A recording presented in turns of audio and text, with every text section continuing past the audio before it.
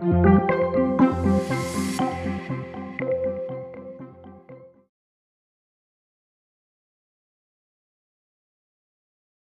my name is Cameron Bogue. I'm the beverage director for Earls Restaurants, and today I'm going to make for you one of my favorite cocktails on our menu, the Cabin Fever.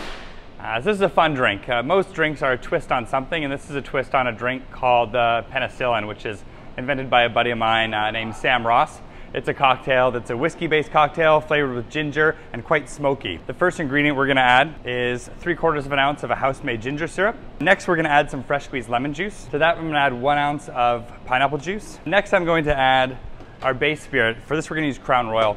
I chose Crown Royal because it's very similar to an Irish whiskey, which was the original whiskey in the cocktail that Sam invented. We're going to simply pour 1.5 ounces of Crown Royal. I'm going to add a 1/2 ounce of a tawny port. Right now, using fortified wines, things that add some depth and character, are extremely trendy in cocktails. The final ingredient we're going to add to the shaker before we start mixing this up are some bitters, flavored with long pepper, so it's quite smoky. Going to do just 3 big dashes of this. Then we're going to pack it full of ice. The drink itself, we're going to serve in this fun little camping mug. To shake this, we're just going to stop it with the Boston shaker and give it 12 quick shakes. Before we strain this over our fresh crushed ice. Finally, I'm going to add just a little bit of soda water and top it with some more ice. We're going to add a straw, garnish this with a mint sprig.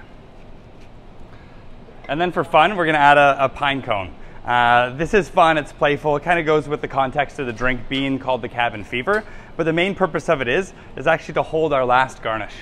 So we're going to spray this with an Islay Scotch.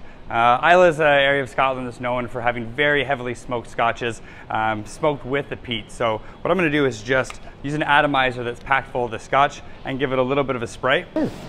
The idea being that the leaves and that pine cone will hold the aromatics, so when you take your first sip, it's super smoky and just like you're sitting at a campfire.